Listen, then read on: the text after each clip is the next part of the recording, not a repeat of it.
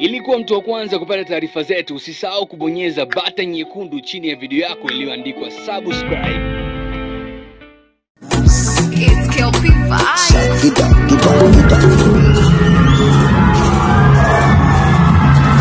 Nianze na ushauri tu kwamba kama msanii yoyote una ngoma kuposti YouTube, hakikisha kwamba Diamond hajaposti na wewe ndio uposti. Ukitaka uposti na ya posti, basi bila shaka sahau kuhusu kutrend nambari 1, sahau kuhusu kutazama ngoma yako mara nyingi kuliko yeye. Iko wazi, jamaa anafanya vizuri sana YouTube. Mimi sio msemaji wa Diamond Platnumz wala maneno sio yangu. Maneno yanasemwa kutoka YouTube, ambapo YouTube mpaka sasa hivi bango linasomeka kutoka tarehe 22 Mei mwaka 2020 Diamond Platnumz aliachia ngoma inaitwa Quarantine, ikiwa ni Wasafi featuring Diamond Platnumz, Rayvanny, MBOSSO, Lava, Queen Darling pamoja na Zuchu. Yani timu nzima ya Wasafi yote imeenda kuimba ngoma moja, ngoma ambayo inavutia kwa vitu vingi kwa sababu idea ya video imekuwa kali alafu kali tena. Sasa usichokijua ni kwamba Diamond Platnumz kwenye hii ngoma ameweza kuibeba kwa nafasi kubwa sana kwa sababu ya sifa ambazo anazipata. Leo ameweza kuzungumza hili kwa mara ya kwanza kabisa na kusema number 1 on trending for more than 2 weeks. Thank you for this records and love our beautiful people. Anashukuru kwa upendo mashabiki ambao wameamua kumuonyesha. Wiki mbili sio ndogo kutrend YouTube na ngoma ina views milioni 5 na laki 6. Hapa hatujatimiza mwezi hata mmoja. Kwa ina maana tukitimiza mwezi mmoja tutakuwa tayari na milioni 10, yani mwezi mmoja milioni 10. Sasa kilichofanya ngoma ifanye vizuri kwanza ni jina la nyimbo. Nyimbo inaitwa Quarantine. Quarantine ikiwa na maana gani? Kipindi cha corona, kwa mpaka sasa hivi tuko na corona tunaishi nayo, lakini ni gonjwa ambalo inabidi tuishi nalo kujibu kwa mujibu wa serikali ya Jamhuri ya Muungano wa Tanzania na rais wameona kwamba lockdown isiwepo. Sasa kitendo cha watu kukaa ndani kinaitwa quarantine. Yani mtu kikaa ndani amejifungia kwa sababu ya ugonjwa wa corona, tulikuwa tunaita quarantine. Kwa quarantine imechukua maarufu mkubwa sana na Diamond akaona no, kwa sababu yeye muda mwingi anashinda quarantine, basi acha atumie nyimbo kuambia watu walikuwa wanafanya nini quarantine, na tumeona kwenye hii video. Lakini pia bila kusahau kwamba ngoma hii kuna watu ambao wametisha sana. Rayvanny pia ameamua kuonyesha kwamba quarantine huwa anapika, kuna kujikata na nini. MBOSSO anasema kuna muda anaboeka na vitu kama hivyo quarantine. Lava anasema quarantine kuna ma TikTok, masnap na nini ndio anayofanya akiwa quarantine. Kwa quarantine kuna mambo mengi sana. Queen Darling anasema kipindi cha quarantine akisikia anajifukiza. Alafu Zuchu sasa akapita na micharazo fulani hivi. Unajua Zuchu bana alifanya kama trap hivi, kitu ambacho kiliofanya watu wengi wakafurahishwa nacho. Nilipiga story na Stukizi, mmoja kati ya maproducer ambao wamechukua nafasi kubwa sana kwenye game sasa hivi. Stukizi amehusika kwenye audio. Anakuambia idea audio tu imeanzia na kuchomeka chaji kwenye simu ya iPhone. Sasa kwa kusema hivyo tu unagundua kwamba kumbe quarantine ni maisha halisi kabisa ya ndani. Yani quarantine ina maana kwamba ndani kuna watu wanaishi. Watu wanaishi quarantine. Alafu kuna vitu ambavyo wanaviishi. Kwa hiyo kila mtu anaishi anavyotaka. Wasanii wakaeleza jinsi ambavyo wanaishi, lakini Stukizi hakuonekana kwenye video, lakini alieleza namna ametengeneza beat ya quarantine. Ni beat ambayo imetrend duniani kote. Ni ngoma ambayo imetrendi mbali.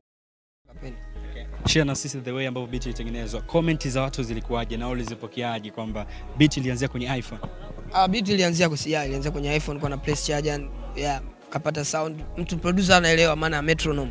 Metronome kwenye muziki ni ile guidelines, nisema inakuonyesha kwamba nataka muziki uwe na tempo fulani. Kutokana na hiyo nikawa naona kila nikipress charger ninavyosikia sound naona kama naweza nikapata kitu kwenye beat.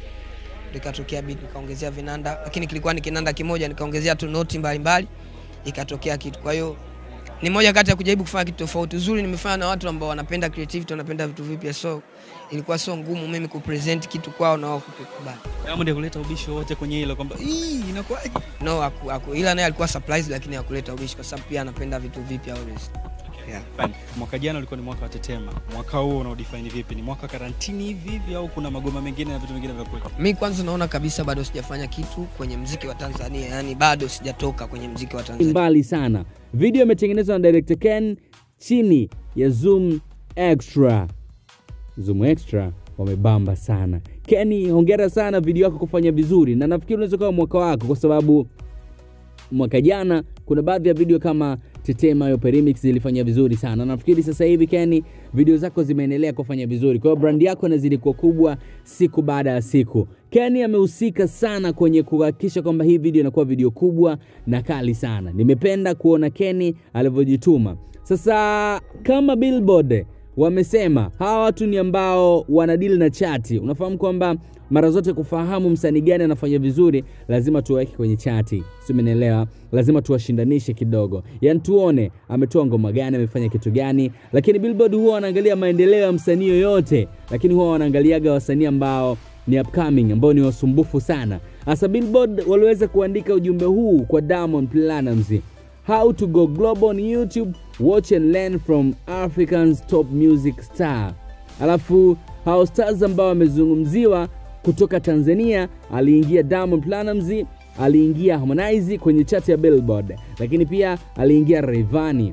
Hao ni wasanii kutoka ardhi ya Bongo Tanzania. So ni kitu kubwa sana, kwa sababu kati ya wasanii 15 Afrika, Diamond ni namba 14. Kati ya wasanii ambao wamefanya vizuri 1000 Sudan, yani West Sudan huku kwa kina Nigeria na nini, Tanzania, East Africa hapa, wale wote ukitengeneza chati ya kutoka Billboard unampata namba 1 anaitwa Burna Boy, wa pili unampata Diamond Platnumz. Kwa hiyo Diamond ni msanii ambaye ameweza kuingia kwenye rekodi kubwa, ambapo Billboard wenyewe anakuambia ili ufanye vizuri YouTube, how to go global, yani kwenda mbali zaidi kwenye upande wa YouTube.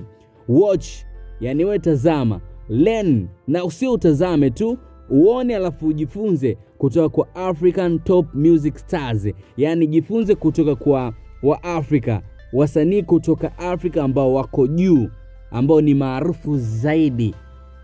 Jambo kweli inabidi tujifunze kutoka hapo. Mimi ni King B, the only the best representative Bongo Tanzania. Subscribe channel notification for more updates. Jifunze pia kutoka kwao, kwa sababu kuna mengi ambayo tutajifunza, alafu tufanye tufike mbali zaidi. Bana, mimi nikuachia hapa, niseme next time tutakuwa na mengi sana kwa ajili yako. Anaitwa Diamond Platnumz, Chibu Dangote, Simba. Make sure kwamba unafanya kuwa na furniture kali kutoka Robi_furniture, yani Instagram yao ni Robi_furniture, lakini unafanya delivery